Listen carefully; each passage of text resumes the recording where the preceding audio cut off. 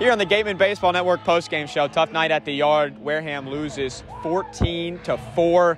The big story of the night is that Cotuit, the first team in the league to clinch a playoff spot this year. They will be going to the playoffs this year in 7 no-hit innings. They needed one more out in the 8th inning to get it. They could not get it done, but still a marvelous pitching effort tonight and just an all-around effort from the Kettleers. Yeah, congratulations to Cotuit. They're going to be a force to be reckoned with in the playoffs, likely getting the home field advantage the entire time.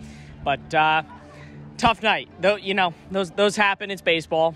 You got to move on. You get the whole weekend off. That's the good news. And then maybe the 2 biggest games of the season on Monday with Bourne.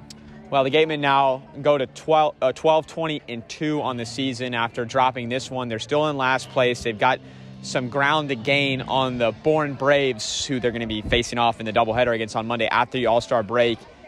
But just a tough way to end this week as you go to the All-Star break. But the All-Star break could be a good time to reset. Yeah, again, this is the first time you have 2 scheduled off days in a while. Hopefully the All-Stars do very well and you'll bounce back. That's the philosophy that you need to have here. You can't take any of this into next week and a half is going to decide your fate. Can't take any of this into that.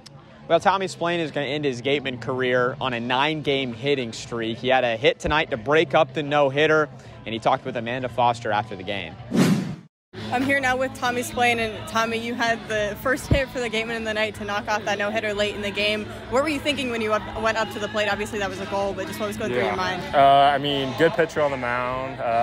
Just trying to, swing at a good pitch, and wasn't too worried about the results, more the process. And then, we were down a lot, so, just putting together a good at-bat.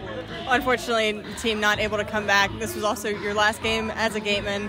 What are the emotions for you right now? It was a great summer, and I'm very thankful for Coach Smyth and everyone, and it was great. But, I'm just very grateful. What are the biggest things that you can take away from this experience as a person and as a player? Oh, man, I took away a lot just from learning, from a bunch of different people from all over the country and just from different coaches and just kind of taking in a new environment and all that. But, it was great. Are there any special memories that you'll look back specifically fondly on?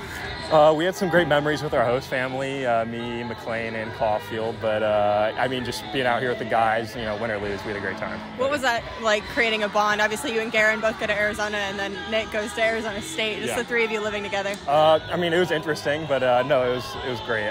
He's a great kid, and, we all get along great, so it was cool. I appreciate it. Congratulations. Yeah, Thank you. That'll wrap it up from us here at Clem Spillane Field.